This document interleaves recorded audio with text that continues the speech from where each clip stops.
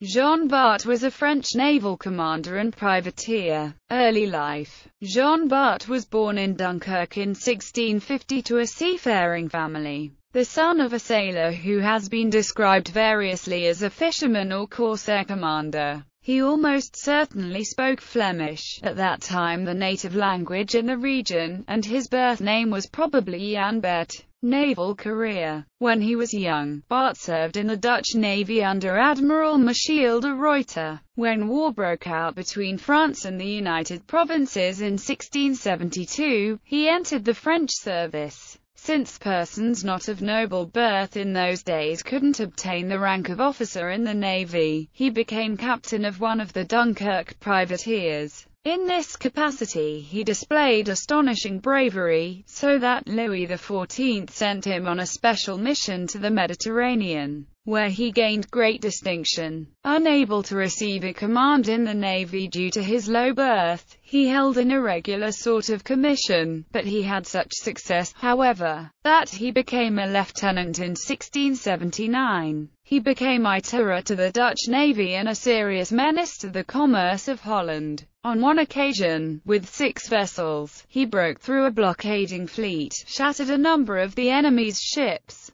and convoyed a transport of grain safely into Dunkirk harbour. He rose rapidly to the rank of captain and then to that of admiral. He achieved his greatest successes during the 9 Years' War. In 1689, in the beginning of this war he was captured by the English, together with Claude de Forbin, and taken to Plymouth. But 3 days later, they succeeded in escaping to Brittany in a rowboat, together with 20 other sailors. In 1691 he slipped through the blockade of Dunkirk, terrorizing the Allied merchant fleet and burning a Scottish castle and 4 villages. In 1694 he achieved his greatest success in the action of the 29th of June 1694, when he captured a huge convoy of Dutch grain ships, saving Paris from starvation. Jean Bart was raised into the nobility on 4 August 1694 with a peerage. In 1696 he struck another blow against the Dutch in the Battle of Dogger Bank. The Peace of Ryswick put a close to his active service.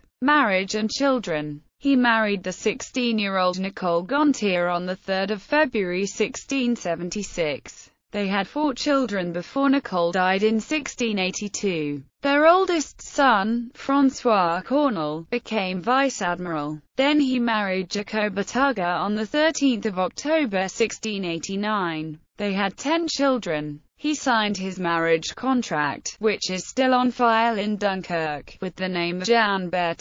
Jean Bart died of pleurisy and is buried in the Église Saint-Éloi in Dunkirk. Legacy. Many anecdotes tell of the courage and bluntness of the 2.04 meters tall, uncultivated sailor, who became a popular hero of the French Navy. He captured a total of 386 ships and also sank or burned a great number more. The town of Dunkirk has honored his memory by erecting a statue and by naming a public square after him. In World War II, 70% of Dunkirk was destroyed, but the statue survived. Statue of Jean Bart in Dunkirk. Jean Bart as depicted in 1845. Ships bearing the name Jean Bart. More than 27 ships of the French Navy, over a period of 200 years, have borne the name Jean Bart. These include Jean Bart 74 gunship of the line, Jean Bart 74 gunship of the line, Jean Bart, first-class cruiser of 4,800 tons, Jean Bart 23,600-ton battleship, the first French dreadnought,